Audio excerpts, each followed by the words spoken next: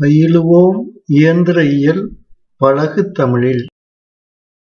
அண்ணா பல்கலைப் பாடங்கள் பழகு தமிழில்!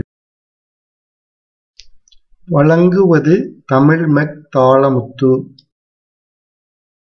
Hi students, இன்று MA 6301 Engineering Thermodynamics Unit 5 இதில் Gas Mixtures and Psychrometry பார்க்குறோம். இதில் மாடியூல் 5.24 வந்து ஒரு எக்ஸ்பிளனேஷனாக கேட்டிருக்கேன். Explain sensible cooling. போன மாடியூலில் சென்சிபிள் ஹீட்டிங் படித்தோம். இது வந்து சென்சிபிள் கூலிங். அதே தான் இதில் ஹீட்டிங் காயில்னு வச்சுருந்த இடத்துல பதிலாக கூலிங் காயில் இருக்கு. இதில் ப்ராசஸ் 1லேருந்து 3 இங்கே போச்சு. இதில் இப்போ 1லேருந்து 2 இங்கே வந்து டெம்பரேச்சர் இந்த பக்கம் தான் குறைஞ்சிக்கிட்டு வரும், இங்கிட்டு வந்து கூடிக்கிட்டே போகும். அதனால் இப்போ வந்து இன்லெட் டெம்பரேச்சர் வந்து இதில் கூடையாக இருக்குது, இதில் வெளியே வரும்போது குறையாக இருக்குது. இங்கே இன்லெட் டெம்பரேச்சர் கூட இருக்குது, இங்கே வெளியே வரும்போது குறையாக இருக்குது. அதே மாதிரி இன்லெட் என்தால்பி இங்கே கூடையாக இருக்குது, இங்கே குறையாக இருக்குது. அவ்வளோதான் வித்தியாசம். When the air passes over the cooling coil having refrigerants or secondary brine, இந்த கூலிங் காயிலில் வந்து ஹீட்டிங்க்கு வந்து எலக்ட்ரிக்கல் ஹீட்டர் வச்சுக்கலாம், அல்லனா ஸ்டீம் பைப்பு, ஸ்டீம் உள்ளே போகிறாப்பில் இருக்கிற ஸ்டீம் பைப்ஸ் வைக்கலாம். இந்த இதில் பொதுவாக வந்து ரெஃப்ரிஜரண்ட்ஸ் உள்ளே போகிறாப்பில் இருக்கும். ரெஃப்ரிஜரண்ட்டுங்கிறது என்னது? ரெஃப்ரிஜரேஷனில் யூஸ் பண்ணக்கூடிய ஃப்ளூயிட்ஸ். அந்த ஃப்ளூயிட் வந்து லிக்விடாக போகும்போது இந்த இதில் லிக்விடாக போய்கிட்டே இருக்கும். அப்போ வெளியே இருக்கிற ஹீட்டெல்லாம் அதை அப்சார்வ் பண்ணிக்கிட்டு அது வந்து வேப்பராக கன்வெர்ட் ஆகி கீழே போயிடும். அப்போ இதில் இருக்கிற லேட்டன் ஹீட்டெல்லாம் அது எடுக்குது. அது வந்து லிக்விட் ஸ்டேஜிலேருந்து வேப்பர் ஸ்டேஜாக மாறுறதுக்கு அதுக்கு என்ன வேணும்? லேட்டன் ஹீட் வேணும். அந்த லேட்டன் ஹீட்டை அந்த வெளியிருந்து வர்ற ஏர்லேருந்து அதை எடுத்துக்கிட்டு அப்படி மாறுது. அதனால் இந்த ஏர் டெம்பரேச்சர் வந்து இங்கே வரும்போது குறைஞ்சிருது. அதனால் இங்கே வந்து T1 இருக்கிறது டெம்பரேச்சர் இங்கே T2க்கு வரும்போது குறைஞ்சிருது. அதைத்தான் இந்த இதில் பார்க்குறோம். இங்கே T1 வந்து அதிக டெம்பரேச்சராக இருக்குது, T2 வந்து குறையுது. ஆனால் T3 வந்து இன்னும் குறையாக இருக்கும். அதோட இது வந்து டியூ பாயிண்ட் டெம்பரேச்சரை விட கொஞ்சம் கூட இருக்கணும். டியூ பாயிண்ட் டெம்பரேச்சருக்கும் அளவுக்கு இருந்துச்சுன்னா என்ன ஆகும்? மறுபடியும் அது வந்து என்ன ஆயிரும்? இந்த கூலிங் காயிலுடைய டெம்பரேச்சர் T3. இந்த எப்பயுமே இது T3 அப்ரோச் பண்ணி வந்துக்கிட்டே இருக்கும். நமக்கு தேவையானது வந்து T2. இங்கே வரையிலும் நம்ம அதை கூல் பண்ணுறோம்.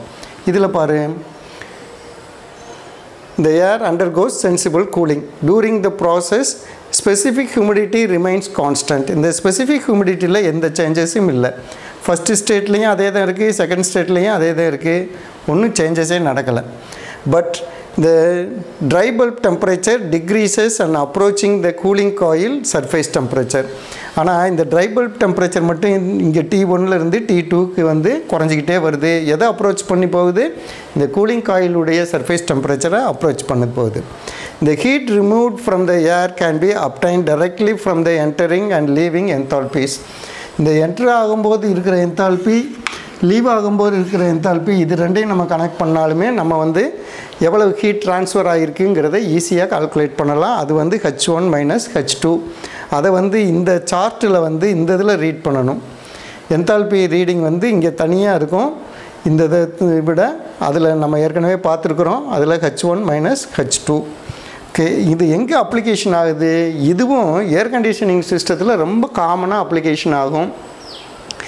அந்த இதில் வந்து ஏர் கண்டிஷனிங் சிஸ்டத்தில் அதில் ஹியூமிடிஃபிகேஷன், டீஹியூமிடிஃபிகேஷன் சொல்லி வாட்டர் வேப்பரை ஆட் பண்ணுவாங்க, ரிமூவ் பண்ணுவாங்க. அந்த நேரத்துல எல்லாம் ஒன்று ஹீட் பண்ண வேண்டியது இருக்கும், அல்லட்னா கூல் பண்ண வேண்டியது இருக்கும். அப்படி கூல் பண்ணுற சமயத்தில் வெறுமன கூலிங் மட்டும்தான், ஹியூமிடிட்டியில் எந்த சேஞ்சஸும் இல்லாமல் வெறும் டெம்பரேச்சர் மட்டும் குறைக்கிறத ஒரு சிச்சுவேஷன் வரும்போது இந்த சென்சிபிள் கூலிங்கை தான் யூஸ் பண்ணுறாங்க.